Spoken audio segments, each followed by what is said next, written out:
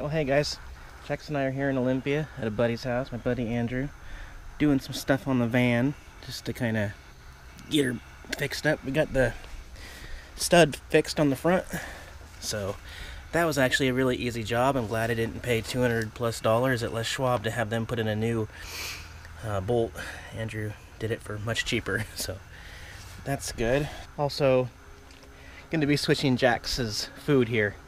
So this is what we went with, the Nulo Freestyle Indoor Formula. This is a grain-free cat food.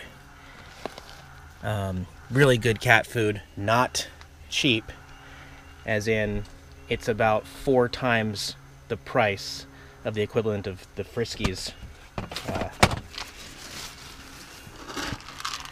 This kind of Friskies, which he loves. And you can see what this looks like instead. But it's healthier, so today we're going to start him on it. What I'm going to do is basically kind of ease it into his diet here, because I don't want him to have an upset stomach. But I'll still be giving him his Friskies at first here for about 5 days or 7 days. And I'll be putting a quarter of the Nulo stuff in there. Then after a week, we'll go half and half probably.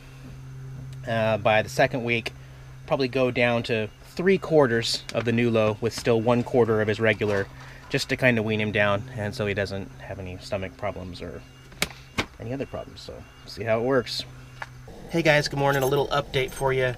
Brewing some coffee right now. Had the new alarm installed yesterday. Took them 5 hours, and they had some bad news. The bad news is they could not get all of my door contacts to work because I have an internal problem with the van. So anyway, I think they felt like they were just going to send me away with just a shock alarm, so which I'm not really happy about, and I told them I'm not happy about it, but their supervisor there actually had some different things to say.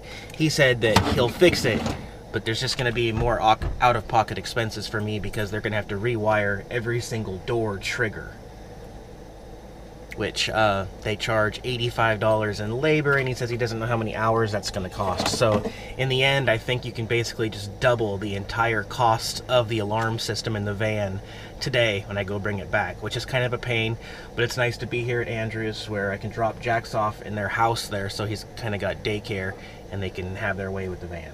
So I'm just brewing up some coffee here before I hit the road again and try this all again.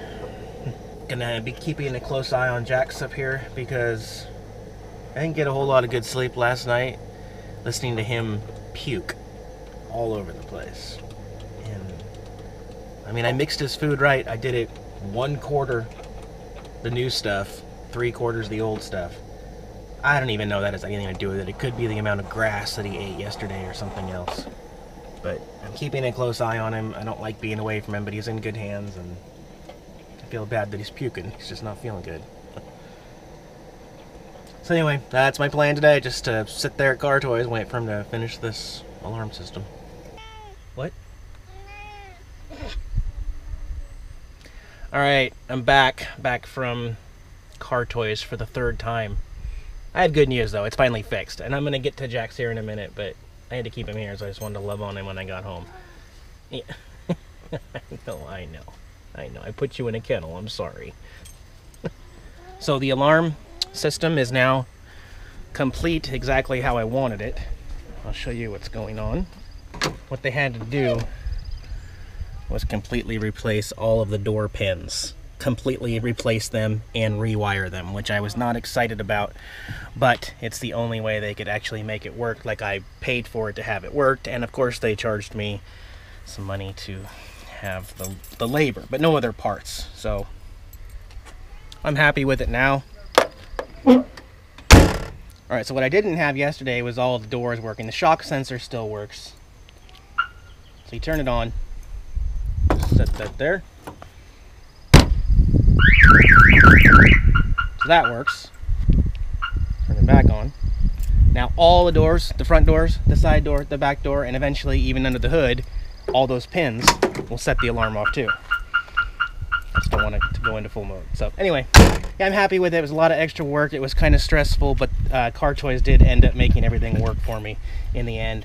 And later on, I can even add power door locks for $100 a door, which would mean when I hit the button on this, my old 88 Ford van will have power door locks that'll open. I won't have to put them in the key anymore. But yeah, the other thing is, I haven't switched Jackson's cat food yet. All I really did was I was like, well, he's puking up, and I went to PetSmart and I talked to him about it, and they were really cool. They took me down this aisle. They're like, their premier cat food, I guess you'd call it, is this stuff by Blue Wilderness. Obviously, it's grain-free again. This one is weight control, and it's the smaller 2-pound bag here.